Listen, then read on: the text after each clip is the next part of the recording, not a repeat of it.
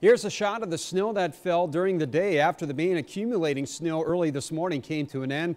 We had some flurries and snow showers that reduced visibility down to less than a mile at times. U of M's Flint campus here, you can see a couple of people walking around bundled up out there today, and rightfully so. It was a cold one. Tonight going to be very cold as well as we take a look at those low temperatures by tomorrow morning. Futurecast drops us generally into the mid to upper 20s, but a lot of times our model is a little bit too optimistic with these lows when we get clear skies, as we're expecting tonight.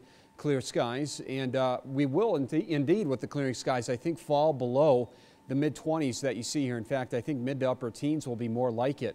At 5 p.m. tomorrow, you could see temperatures recovering pretty nicely, still below average for this time of year, but considering the cold start in the teens, getting up into the mid-40s in most cases isn't too bad at all. As we look ahead into Thursday, a milder night with lows in the 30s, and by Thursday afternoon, look at this, a lot of us getting up close to the 60-degree mark, if not at least the middle 50s, which is pretty seasonal for this time of year. Between 55 and 60 degrees is what we typically expect in mid-April. Another record temperature, though, is expected. Happened already. Here's a look at today's high temperature in Flint. We hit 34.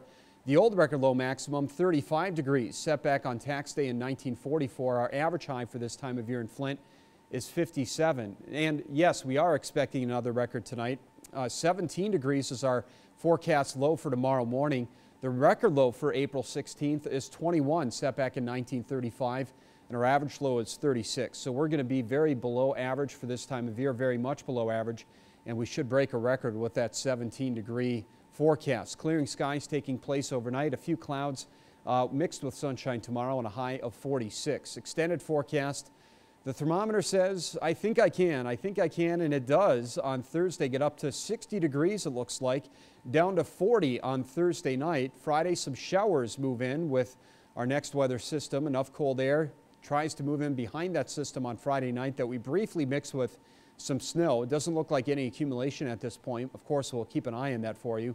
Boy, it's getting awfully late in the year for accumulating snow, so let's hope that doesn't happen. 54 on Saturday, partly sunny, and then some rain showers on Sunday with a high of 56, and back to the low 60s on Monday. Cooler with another rain chance on Tuesday.